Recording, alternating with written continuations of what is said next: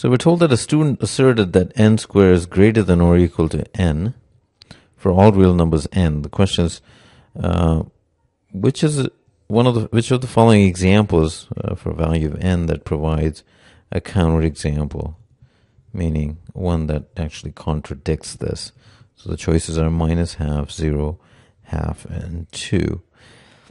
So we're looking for a case where the square is actually less than that. So if we look at, say, half, so I kind of know this, half square and half, so this is a quarter. Quarter is not greater than or equal to half. So this is a counterexample, because other cases, if we look at 2 square, yes, that does indeed satisfy. 0 square is 0. So they're equal. That also satisfies. Then minus half square is indeed greater than minus half, because this will be positive. So the counterexample is half. That's answer choice C.